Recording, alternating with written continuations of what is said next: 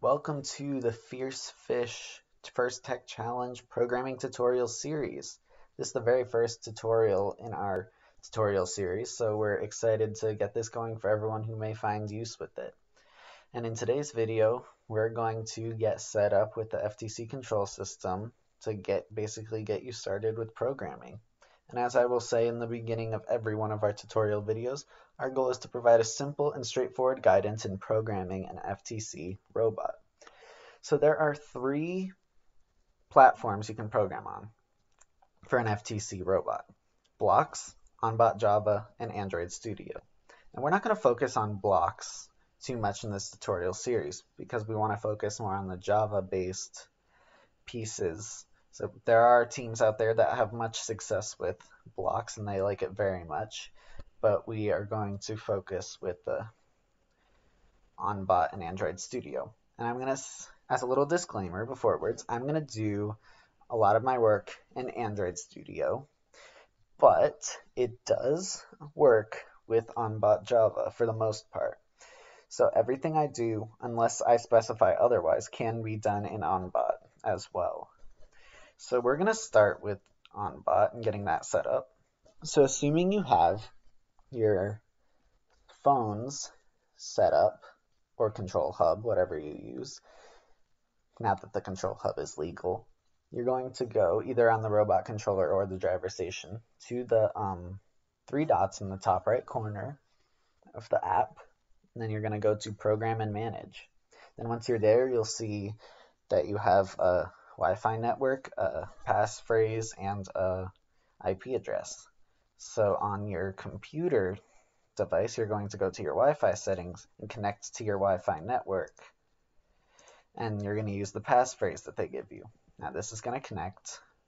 I like to get out of it and come back because that makes it faster. It will say no internet. Do not worry about that. Everything is fine. There's no internet for a reason. And then you're just going to go into a standard web browser. I have Google Chrome. I like Google Chrome. Then you're going to type in the IP address into Google Chrome. Or your web browser, I'm sorry. And I'm pretty sure this is the standard IP address for everyone. I'm pretty sure. So and then you'll enter that in and hit enter. And then this is the screen that'll pop up. If you see the server is okay, everything's good. Everything's good to go. Then you can start programming. So then you're going to go to OnBot Java. That's how you access OnBot Java. And this is the OnBot Java interface. So let's get used to the interface right now. So let's start here. This is settings. I've personally never touched anything in the settings. You may want to adjust the font or whatever. That's up to you. I've never actually touched anything in there. There's an undo button. It's very helpful.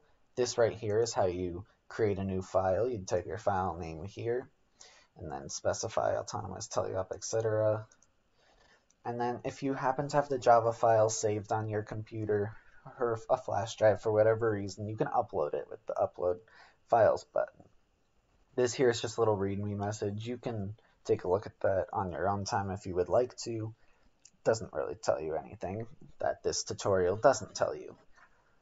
And then there's bottom right corner right here, very important, build everything. Once you press that button, it's built to your smartphones and you can use it on your robot. If it works, it'll say build successful. If not, it'll say build failed, and it'll give you a vague description of why it failed. And then you'll have to figure out why it failed and change that in your code. Okay, I don't have it. This is where your code will appear right here. I don't have any code to appear right now because I deleted it, or actually no, I moved it to a different location so that I can do this fresh tutorial series for you guys. So, and that's everything with OnBot Java. So let's get started with Android Studio now. We're going to first download Android Studio, so you got to go to your actual Wi-Fi network, connect to that, and then it'll tell you the robot controller is disconnected. If you see an error like that, then that means it's either with most likely your Wi-Fi, or maybe you turned your robot controller turned off for whatever reason. So we're now just going to search in Google for Android, if I can spell Studio. And then you're going to click on the one that says Download Android Studio and SDK Tools. And then this is going to come up and you'll hit the download button. Usually it already specifies to the system you're on. I'm on Windows 64, a Windows that can handle 64-bit. And before downloading, I would make sure you check the device specifications and make sure whatever device you're using meets the specifications. If it does not meet the specifications, then weird things will happen. It could crash your device. It could, like, just say maxed out storage, and then your device won't work anymore, as did happen to one of our devices. We learned a lot. We went through quite a few different devices trying to download Android Studio this year with our team, honestly. And I'm not going to press the download button because I already have Android Studio. So then you'll just run through the download process and the install process, just like any other third-party app you're downloading to a computer. And then the next thing we got to do is go get the, well, actually, I'll show you this first. Once you get, my Android Studio is loading right now, but once you get to this point, right here. Let's get rid of that.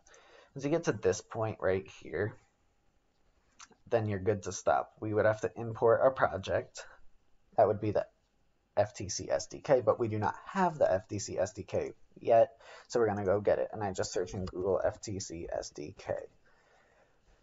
And then make sure you click the current seasons one, because if you do not click the current, this past season was Skystone.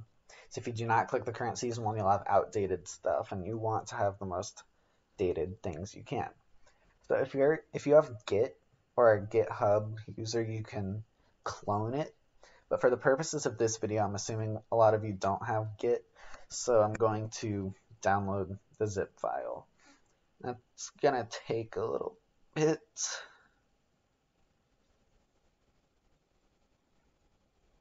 Shouldn't take too much longer. It's a compressed file, so then we'll have to extract it as well.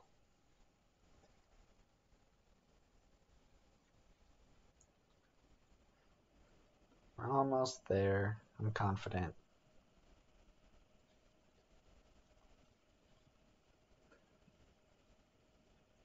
Alright, it's done. So we're going to show in folder.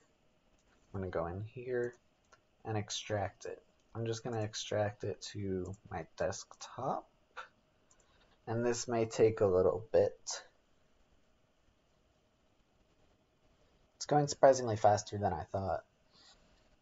Oh, there it is. We do have a pretty fast laptop here at the Fierce Fish.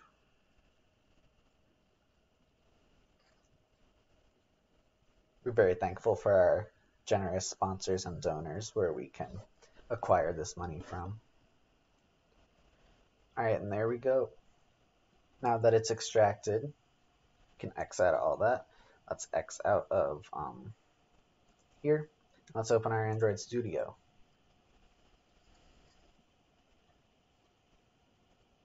Right, and you're going to have to import a project. We're going to go to where that project is saved. I saved mine on the desktop. It's called Skystone Master. I hit OK. Now everything is going to open up now. Okay. They give you a tip of the day. And you can choose to, like, not show tips. I like to have the tips, because the more you know.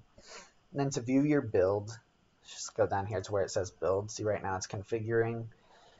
Just wait for it to configure. Wait for everything to finish.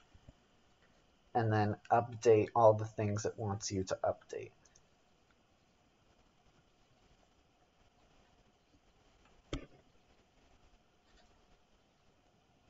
Make sure that you do that, and then once everything is finished configuring, let's explore the Alright, now everything's finished configuring, so let's explore the interface.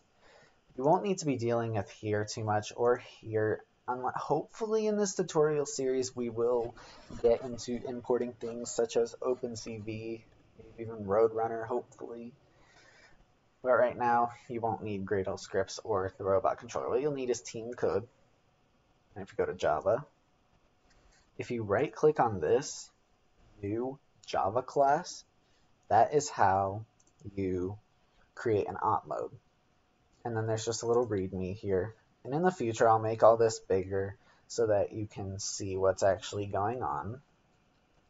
But I think for now, that's going to be it for this video. So today we learned how to get everything set up with Android Studio.